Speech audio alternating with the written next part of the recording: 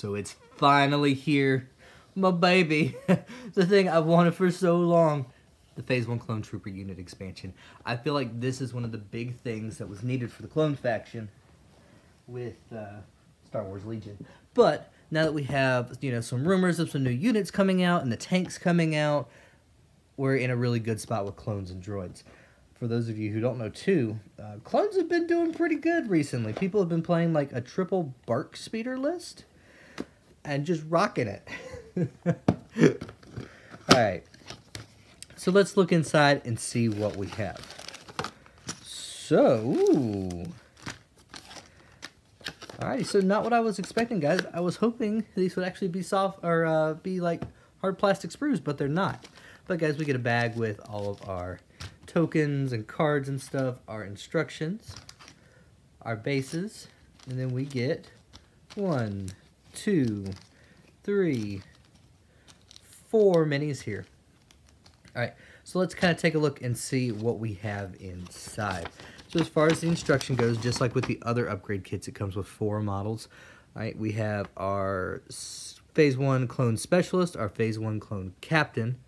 Alright, and then we have 2 alternative minis. You can either build a guy with a rocket launcher or a regular rifle in like that kneel position, and then this guy, who is kind of like the little pierce weapon, you can either build him with a special weapon or with a regular weapon, and they come with unhelmeted head options, which is really great. Let's actually see how many of those we have in here. Alrighty. So guys, this looks like to be our Trooper Captain. Alright, he comes with an unhelmeted head. Alright, our rocket launcher guy comes with our helmetless head. So does this guy right there. And so does this guy. So if you're looking for unhelmeted heads, guys, this is the way to go. You get 4 of them in here, which is great for people, because I know a lot of people have been ordering like 3D printed alternative heads for their clones. Now, if you buy a bunch of these, you could do a whole squad without them if you wanted to, which, hey, I just may do. Who knows? We'll see in the future. Most clones, at least from the Clone Wars series, always fought with their helmet on, because, you know, you don't want to get shot in the head. Alrighty.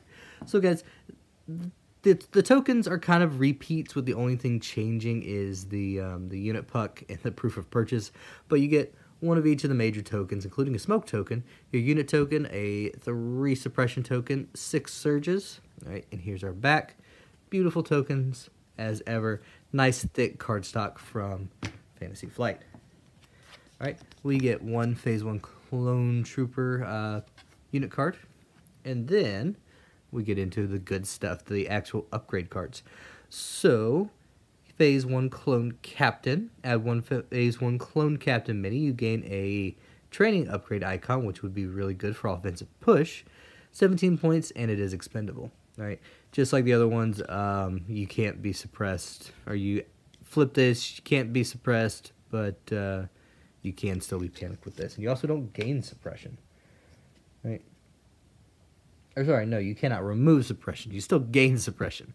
Alright, the Phase 1 Specialist. Add 1 Phase 1 Specialist, 17 points, gain a gear.